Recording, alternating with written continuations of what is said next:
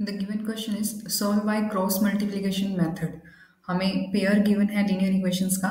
First equation है x bye A plus Y bye B is equal to 2 and second equation है ए x minus B Y is equals to A square minus B square. हमें इन दोनों equations को cross multiplication method से solve करना है। Three methods होते हैं हमारे पास, elimination method, substitution method and third is cross multiplication. तो उसके लिए हम कैसे करेंगे इसे। फर्स्ट इक्वेशन है x bye A plus Y by B is equal to 2। तो पहले इसका एलसीएम लेकर के इसको हम इसकी स्टैंडर्ड फॉर्म में कन्वर्ट कर लेते हैं। तो एलसीएम आएगा A B x plus A Y is equals to 2, B x plus A Y is equal to 2ab। ये फर्स्ट इक्वेशन है। और जो सेकंड इक्वेशन है वो ऑलरेडी स्टैंडर्ड फॉर्म में है, ए x minus B Y is equals to A square minus B square. ठीक है, तो अब क्रॉस मल्टीप्लिकेशन मेथड में हमारे पास क्या रहता है, x Y N minus one. यहाँ आपके पास वन एन माइनस वन दोनों टर्म मिल जाती हैं। वो कैसे, अगर हमारे पास जो इक्वेशंस हैं ए x plus B Y is equals to सी, यानी कि जो कांस्टेंट टर्म है अगर वो राइट साइड पर है तो आपको यहाँ माइनस वन लेना है। और अगर हमारे पास ए x plus B Y minus C is equals to zero की फॉर्म में है तो आपको यहाँ प्लस वन लेना है। ठीक है, तो अभी यहाँ पर राइट साइड पे है तो इसलिए यहाँ पर हम माइनस वन लिखेंगे। तो हमारे जो रूल होता है इसका वो हम क्या लिखते हैं यहाँ पर, फर्स्ट ऑफ ऑल हमें लिखने होते हैं कोफिशिएंट्स y के, b1 b2, b के बाद हमारे पास c1 c2, a1 a2 and last b1 b2।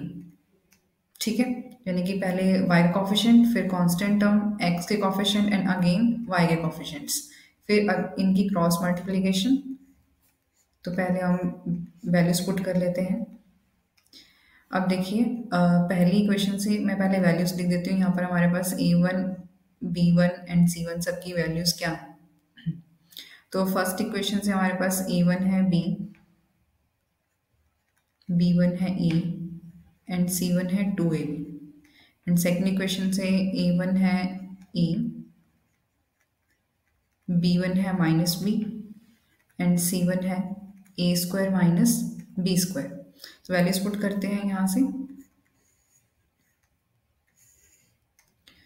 b1 that is a, sorry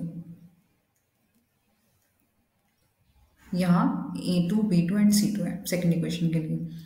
तो b1 है हमारा a, b2 है minus b, c1 c2 2ab ए स्क्वायर माइनस बी स्क्वायर।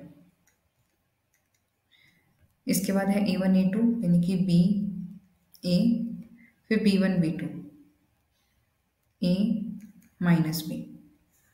अब इनकी क्रॉस मल्टीप्लाई करनी है हमें। तो x के डिवाइड में हमारे पास इनका डिफरेंस रहेगा। जब भी आप इनको क्रॉस मल्टीप्लाई करोगे तो इनका प्रोडक्ट आने के बाद उनका डिफरेंस होता है। मीन्स यहाँ पर a into A square minus B square, इसमें से आपको सब्ट्रैक्ट करना है minus B into 2ab is equals to y के डिवाइड में आपके पास इन दोनों का प्रोडक्ट, पहले आपको ये प्रोडक्ट करना है 2a square B minus b के साथ प्रोडक्ट होगा a square minus B square का। And the last one is minus one divided by minus B square minus A square. तो यहाँ से हमारे पास जब हम इसे सॉल्व करेंगे ए cube minus A B square plus 2ab square y divided by 2a square b minus A square b plus b cube. And the last one is minus one divided by, minus common ले लेंगे यहाँ पर, ए square plus B square. तो इसको simplify करते हैं। ए cube यहाँ से हमारे पास बचेगा 2ab square minus A B square, A B square Y divided by B cube है प्लस 2 प्लस ए square B, 2a square B minus ए स्क्वायर बी, ए स्क्वायर बी।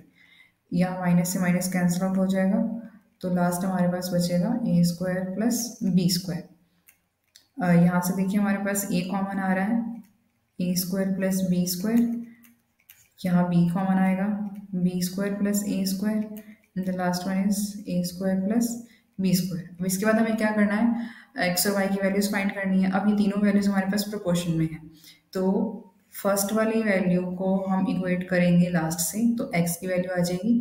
सेकंड कंपोनेंट को आप लास्ट से करोगे कंपेयर, तो वहाँ से हमारे पास वाई की वैल्यू आ जाएगी। तो फर्स्ट हमारे पास है ये ए square plus B square is equals to 1 upon A square plus B square. तो यहाँ से आप देखोगे कि ए स्क्वायर प्लस बी स्क्वायर से ये फैक्टर हमारा कैंसिल हो जाएगा, तो एक्स इज इक्वल टू ए आ जाएगा। एंड सेकेंड हमारे पास है Y upon B square plus ए स्क्वायर 1 अपॉन ए स्क्वायर प्लस बी स्क्वायर। यहाँ भी हमारे पास ए स्क्वायर बी स्क्वायर कैंसिल हो जाएंगे एंड वाई की वैल्यू आ जाएगी B. Thus, x is equal to a and y is equal to b is the required solution of the given equations. Thank you.